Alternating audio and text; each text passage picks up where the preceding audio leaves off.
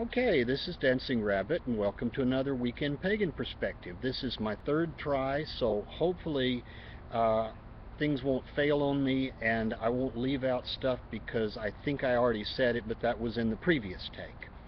This week's topic has to do with our discovering paganism or how we got on our particular pagan path. I want to start at the beginning with me. I grew up in a small industrial town in southeast Arkansas, and my parents raised me Methodist. Now, back in the day, Methodists were really liberal Christians. I mean, you had Jesus and the sheep and the shepherds, but it was pretty much treat your neighbor like you want to be treated and make the world a better place, and all dogs go to heaven anyway. As a teenager, I became born again and got involved in fundamentalist Christianity. I think mainly because it was a little scary being a teenager, and I wanted somebody to tell me what I was supposed to do and how I was supposed to do it. And for someone to say, God has a wonderful plan for your life, this is it, it's pretty simple. You believe, you pray a prayer, you read your Bible, you pray frequently, and everything will work out for you. I grabbed onto that. And again, in university, I ran into some charismatic Christians. It's Neo-Pentecostalism, and I was drawn into their spiritual path, I think mainly because of the example that their lives seemed to show, and the fact that I was looking for the power to actually be the kind of Christian that I wanted to be. Now, after I graduated and got away from these sorts of people, cognitive dissonance sort of set in. So do a Wikipedia search for cognitive dissonance and you'll know exactly what I'm talking about. They believe the entire Bible literally just didn't jive with my own personal experience and with science and with the other things that I knew to be so.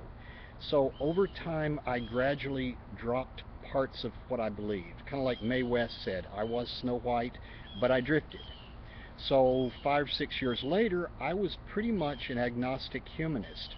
Now, to be an agnostic humanist in small town, rural South Arkansas is a little weird because all the social stuff is at the church. So if you either don't go to church or you go and kind of don't really believe, um, you miss out on meeting anybody or really doing anything fun locally. So I was getting kind of lonely. I happened to be in Greenville, Mississippi, FedExing a package, and the two clerks were bantering back and forth about church and religious stuff. One was a Unitarian, one was Church of Christ.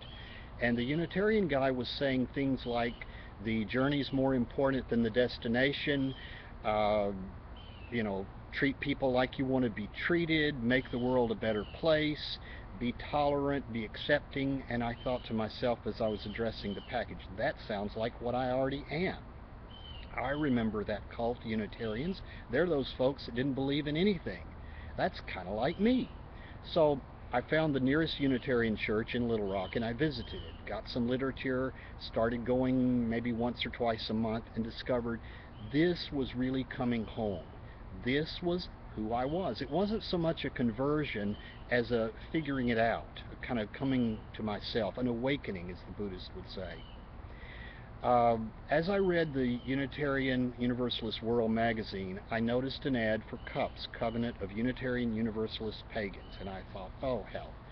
I thought I'd gotten away from all of this supernatural hocus pocus stuff when I left charismatic Christianity, and here they are in my nice, rational Unitarian church. I need to find out more about this. So that summer, I attended the Southwest Unitarian Universalist Summer Institute. It's kind of a week-long adult and family summer camp. There's fun activities, especially in the evening, and there's workshops and meetings and worship services during the day, and you can kind of pick and choose. It's really not the carrying heavy Bibles, girls on one side of the creek, boys on the other side church camp that some of you may imagine. I mean, one of the nighttime activities for the grown-ups was a tequila and toenail painting party, which was really fun. Well, anyway, I signed up for two pagan workshops celebrating the cycle of the seasons and Paganism 101, and took part in a large Lammas ritual, and I discovered that it was not the flaky, superstitious bunch that I imagined it to be. And I had a second really coming home experience. I think for me, paganism um, added that emotional, or if you will, spiritual dimension that I was lacking as a religious humanist. The emotional part of it, the ritual part of it. And that was about 20 years ago. So next June, I'll be celebrating my 20th anniversary as a pagan, and Feather and I will, well, I guess this summer is my 20th. Next year will be 21st, because next summer Feather and I celebrate our 20th wedding anniversary. It was at this same UU camp that I met paganism, that I also met Feather, and fell madly, head over heels, first sight, in love with the woman. And I think she with me. So anyway, that's my story, and I'm sticking to it. That's how I got into paganism.